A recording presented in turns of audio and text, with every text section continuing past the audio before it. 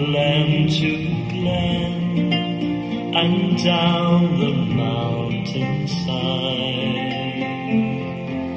The summer's gone and all the flowers are dying. 'Tis you must go and I must bide. But come ye back when summer's in the meadow, or when the valley's hushed and white with snow. 'Tis I'll be here in sunshine or in shadow. Oh, Danny boy, oh, Danny boy, I love you so. And when you come and all the leaves are dying, and though I'm dead, as dead I well may be, you'll come and find the place where I am lying, and kneel and say an Ave there for me, and I shall hear those soft you tread above me, and all my grave will warmer sweetly, and you will bend and tell me that you love me, and I shall sleep in peace until you come to me. Yes, I shall sleep in peace until you come to me.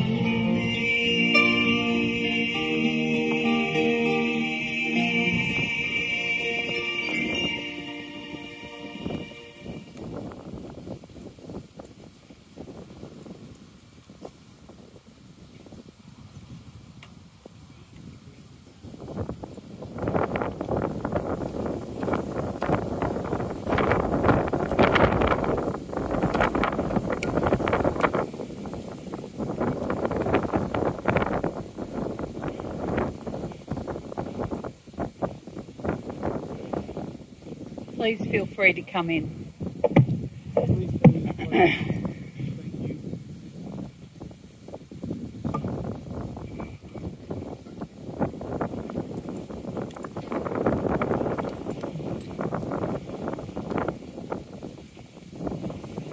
Splinters in his hands, the thorns of his profession wait to be removed.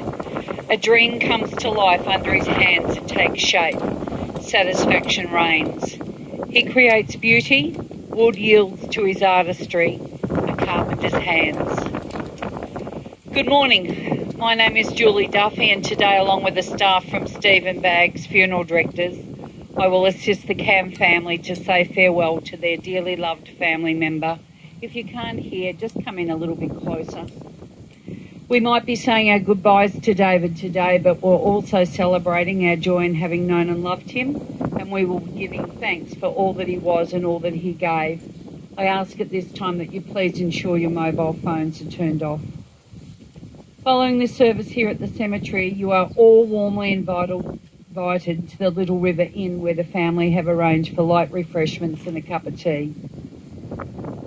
There is a changing of the guard in Ensay.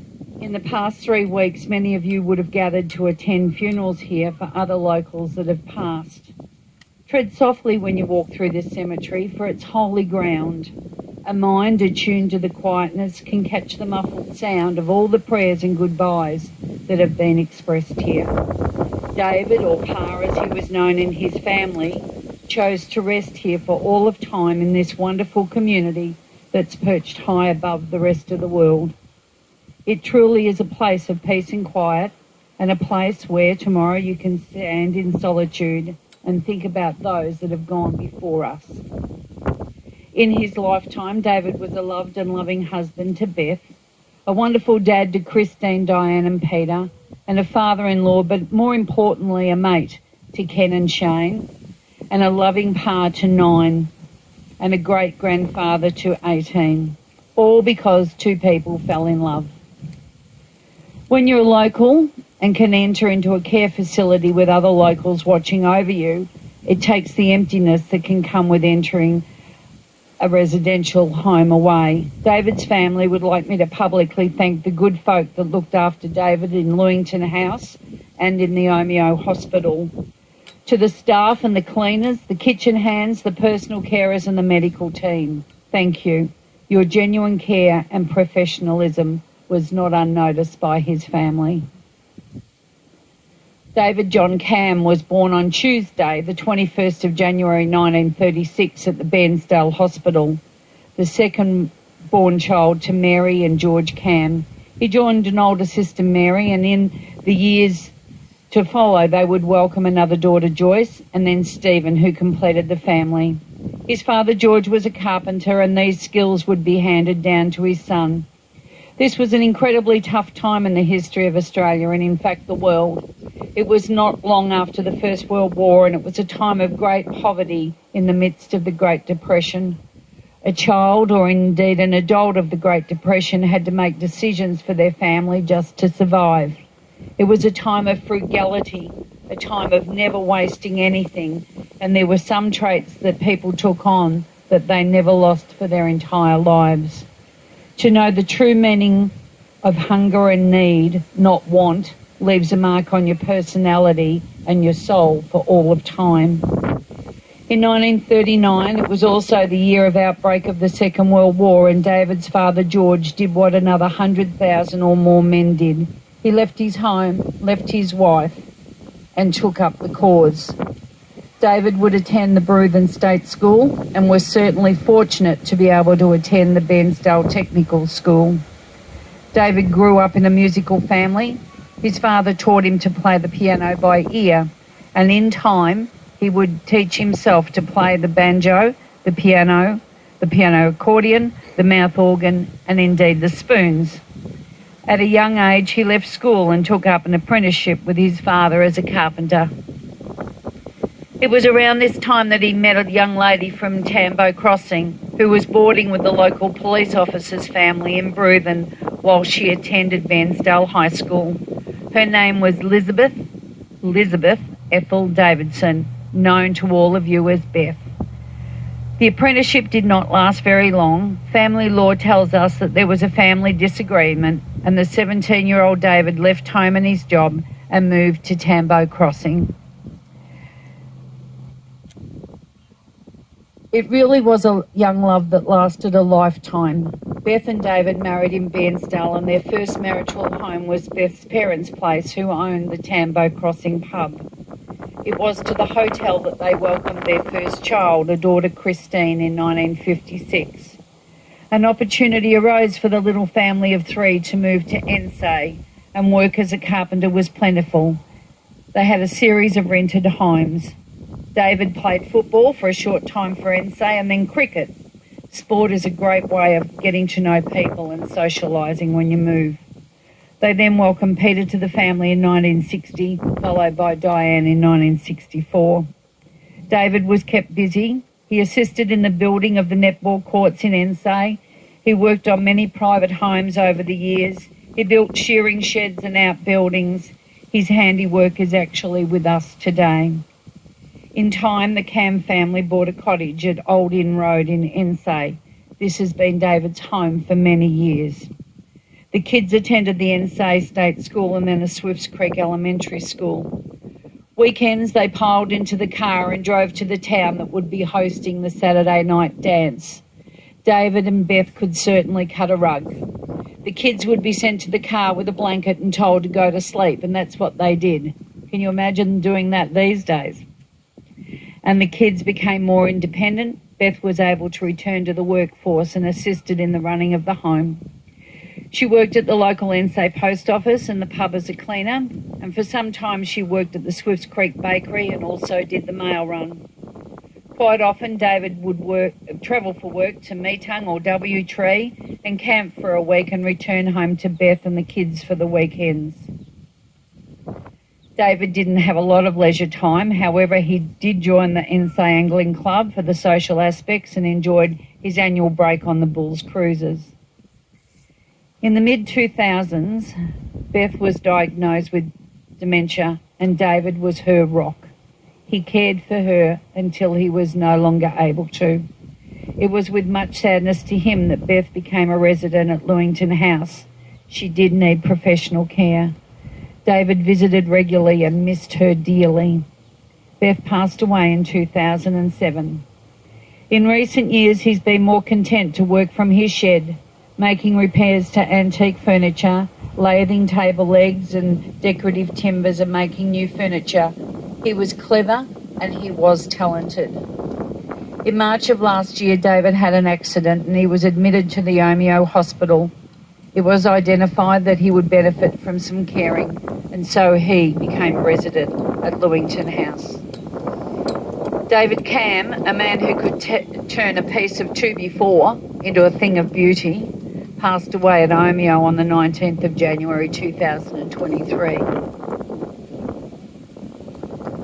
A wise man once said that grandfathers are the voices of the past and role models of the present. They open the doors to the future and they bring a balance to our lives and our families. I now invite two of David's grandsons to come forward and share with us some of their special stories. Thank you, John and Sean.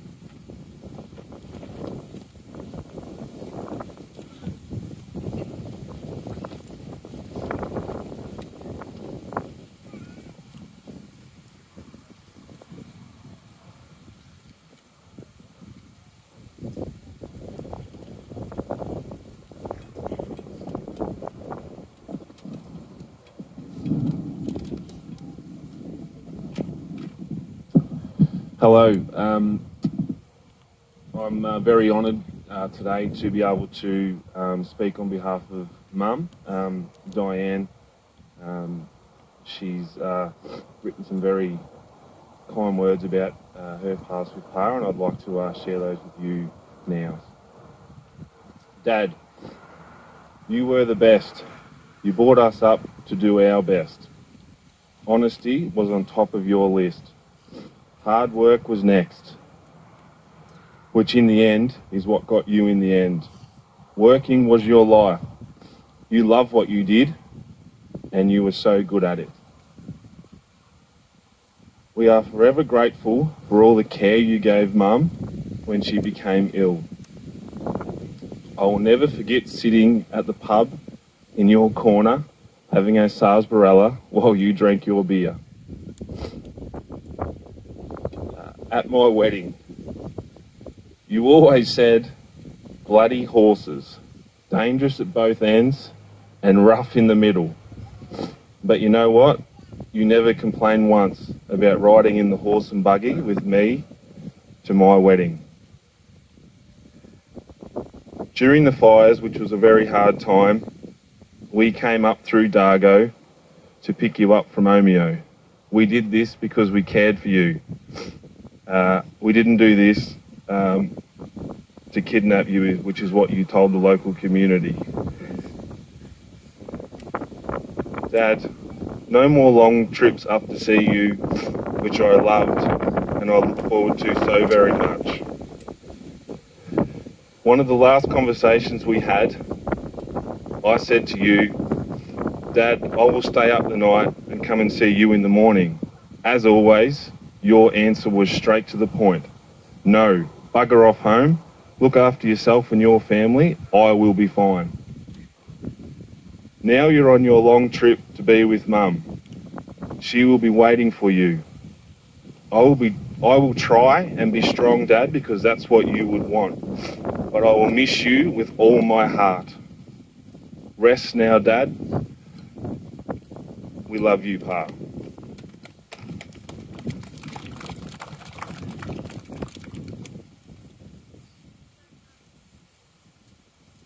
Pa,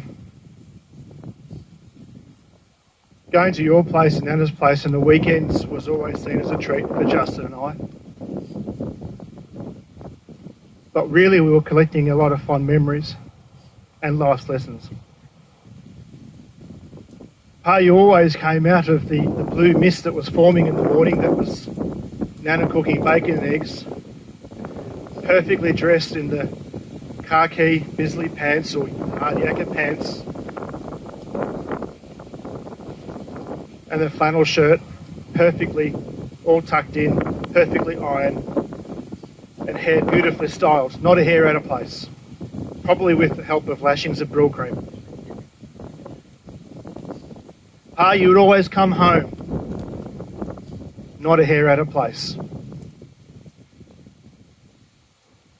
Pa used to always greet me with things like, "What are you doing, bloody Rastus?" and references to skite and all sorts of things. And in recent years, Pa, your greeting changed to, "Geez, you've been in a good paddock." But they're the things I'm never going to forget. Pa, I did work experience with you in Year 9.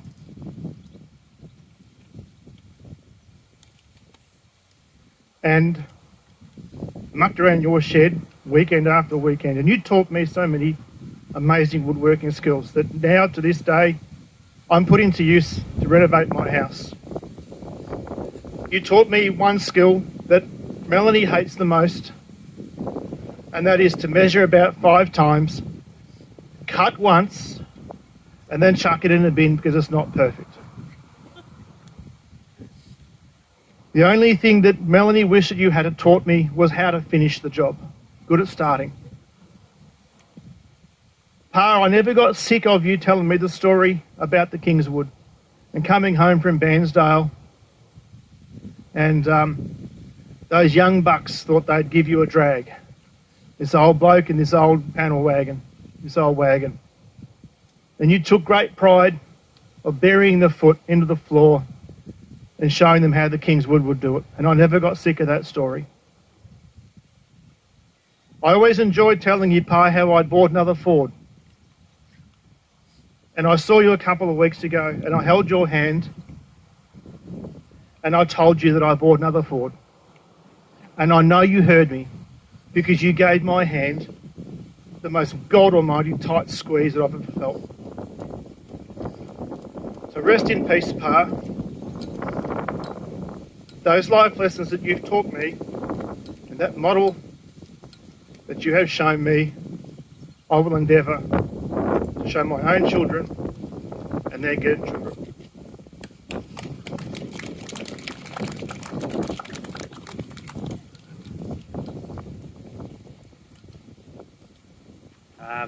Just reading something that my mother wrote for her. Well, Dad, this is goodbye. We still had a few things to do, like go fishing and drive around the Angoras, but we run out of time. I still have memories of our time together though. Driving to Bairnsdale, you sitting in the passenger side saying, "You could go a bit faster, you know." Or spraying thistles with you on the ride on mower, pulling the spray tank, me walking, dragging the hose. You would turn around with a big grin on your face and say, "You missed one." Having me walk up and down the hill when you were pumping water, checking the right taps were on, laughing, putting the nets on the fruit trees. So many memories to keep. But it's time to put down the hammer now and hang the saw on the wall and put the nail bag in the drawer. Remember I told you not to climb the ladder? Well, Dad, now you can climb as high as you like. Say hello to Mum for me. Love you, Dad. Bye.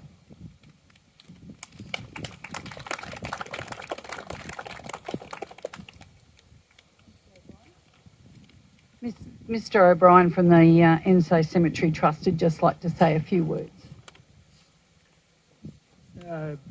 Good morning, everyone. I'm Stephen O'Brien, representing the Ensay Cemetery Trust. On behalf of the Trust, I'd like to extend our condolences to the Camm family at this tough time. But I'd also like to extend that to the general Ensay community. there'd be very few houses, sheds and things in Ensay that Dave Camm hasn't worked on. Dave has worked at the Ensay Cemetery for 4 to 5 decades, 40 to 50 years, could be more. He worked on the front fence down the front here, and the brickwork and the gates. Only recently he said to Philip that a few decades of drought and a couple of wet years, one of the posts has a lean of 3 to 4 millimetres. We better keep an eye on it. The niche wall, which is right here, he's going to keep a close eye on that one. And the rotunda behind us were also Dave's work. And the work inside that rotunda, the roof work, is a work of art. He worked alongside Tom Cook and set up the first lawn cemetery section right down the bottom. He worked hard on the plaques to organise in the cemetery section down there. The plaques are glued to a concrete slab, and when the ground gets wet, the slab keeps going down. So Dave would lift the thing up, put some sand under it so we could mow the lawn. So that was really hard work. You had to make it smooth for the lawnmower.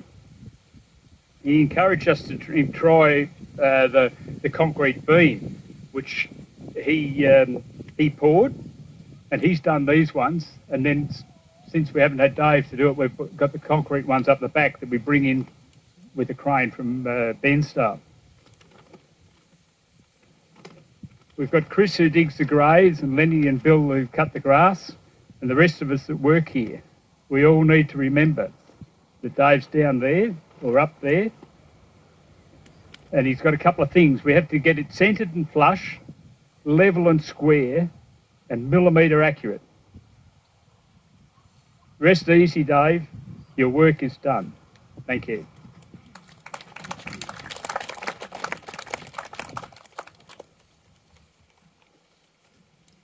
David's family have chosen the next piece of music just for a few minutes of reflection, but more importantly, a moment to say thank you to their dad.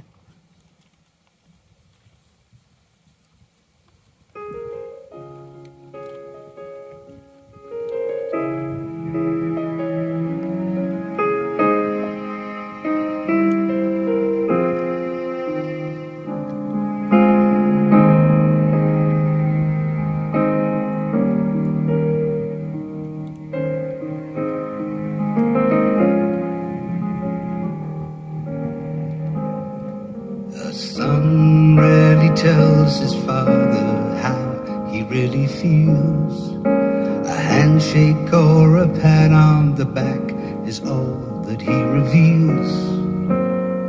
I'd like to right that wrong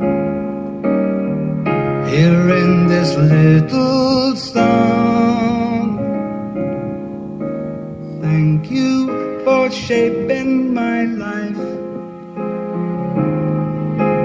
Thank you for teaching me all you can. You are no ordinary man. No, no, no. You make me everything I am. Thank you for taking the time. Thank you for showing me the way. And thank you for being there when I need you. Thank you for every single day. Now I've been blessed with a son of my own. Got my own bedtime stories to tell. If I can raise him half as well as you raised me, guess I'll be doing pretty well. Thank you for your guiding hand. Thank you for making my dreams come true.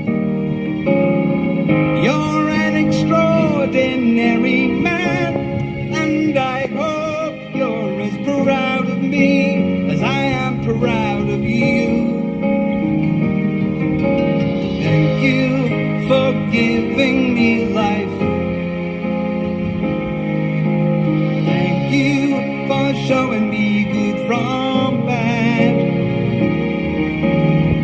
I guess I'm only really trying to say thank you for being my dad. Even though the years drift away, I never took the time just to say I love you, and I always have. And thank you for being my dad.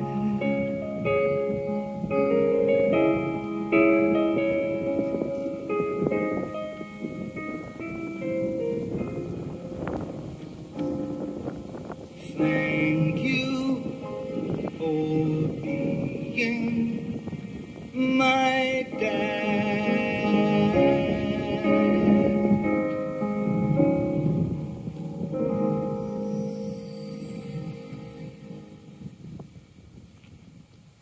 How special is that? Ladies and gentlemen, please join me as we say together the words of the Our Father. Our Father, who art in heaven, hallowed be thy name. Thy kingdom come, thy will be done on earth as it is in heaven. Give us this day our daily bread, and forgive us our trespasses, as we forgive those that trespass against us. And lead us not into temptation, but deliver us from evil. For thine is the kingdom, the power and the glory, for ever and ever. Amen. One thing we can be certain of today is that David would not want you to remember him in sadness, but rather in laughter and with a smile on your face and a thought to the good and the happy moments in his life. And he had many of those. Along with our sadness at David's death, we try and find something to be glad about at this time. We are glad that he is no longer suffering and that his tired body is at peace. We are glad for the joys that David had and for the fullness of his life. We are glad for having known him and for the things that he gave us and the things that he taught us. We are glad he played a part in our lives, and the next time that we drive past the netball courts, we will remember his contribution. And for me today, the next time I drive past the cemetery gates, we'll remember his contribution to community.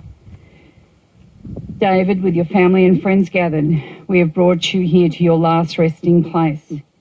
You now become part of the history of who your family is, and you are reunited with your Beth for all of time. This cemetery is a history of people, mainly local people from Ensay, your home. When you all leave here, walk slowly and read the familiar names of people that are at rest here. Some of them may be your family members or your neighbours or your acquaintances. There is a rich tapestry of the history of Ensay. God, by whose mercy the faithfully departed find rest in sadness at his death, but with gratitude for his life, here in this last rite, we commit David John Camm's body to you and to the earth that sustained and nourished him for many years. David will now become part of this place for all of time. Through the warmth of summer and the cold of winter, through the freshness of spring and the midst of autumn, he will be at peace. Ashes to ashes, dust to dust, earth to earth. Rest peacefully, David, you're now home, and may Beth be waiting on the first moonbeam to show you the way.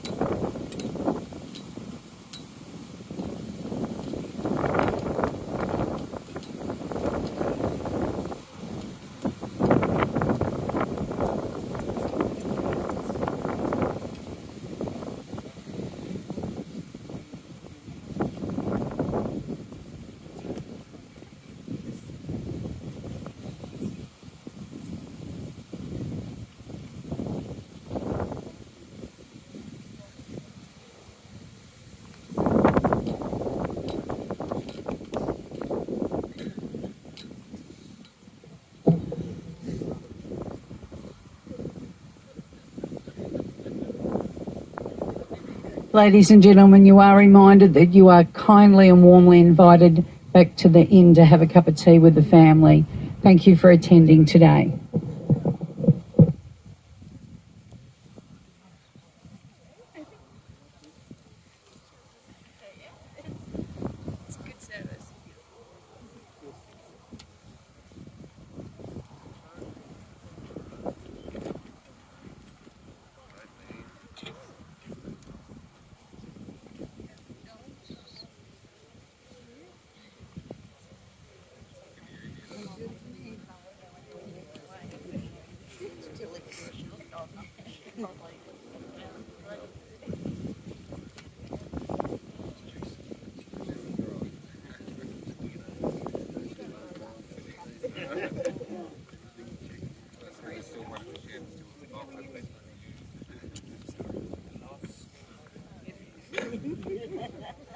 Scary.